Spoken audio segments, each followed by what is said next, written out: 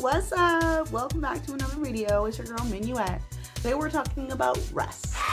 And whether you're a new parent or not, rest is extremely important for your mental health.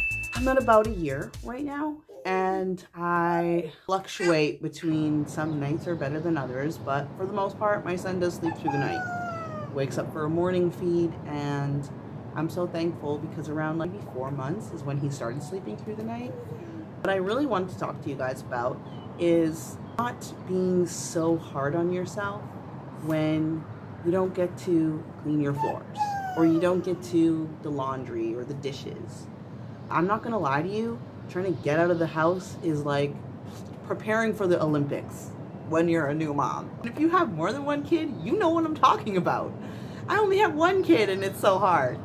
If you can, you take a shower, take a bath, take care of yourself because the baby is gonna need you again very soon, all right? And if you can hire help, good for you. Go for that, hire help. If you can get your man to help, poof, even better. Get your man to help. You know, it's more than just helping with the baby or changing diapers. Get your man to do the floors. Get your man to help out because it is a full-time job taking care of a baby, all right? And if you're a support person watching this video, you are in the right place because your woman is gonna appreciate you so much for learning these tips. If she comes home or she wakes up from a nap and you did the floors, you did the dishes, boy, I tell you, you are gonna get the best treatment of your life because we don't wanna have to do it all. Long story short, sometimes taking a nap is more important than combing your hair.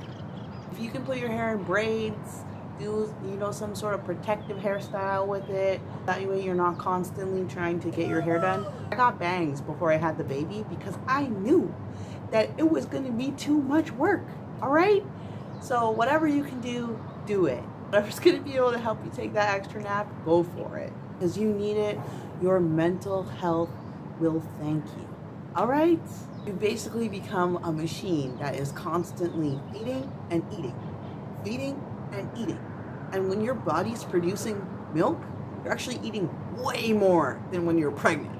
I know, I'm not saying this to scare you, but just get ready. Your grocery bill's gonna go up.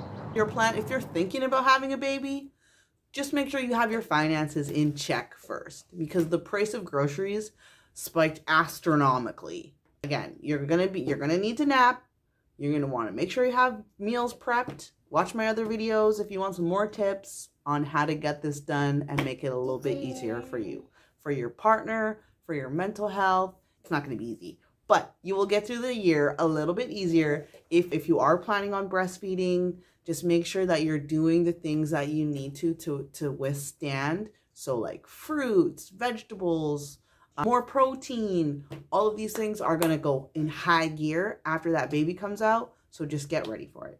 All right. Rooting for you, mama. Rooting for you and your support team. You got this. Thanks for watching my video. I appreciate you so much. Namaste. Bye-bye. Bye-bye, Remisaka. Bye-bye. Bye-bye. Come back again. Peace out.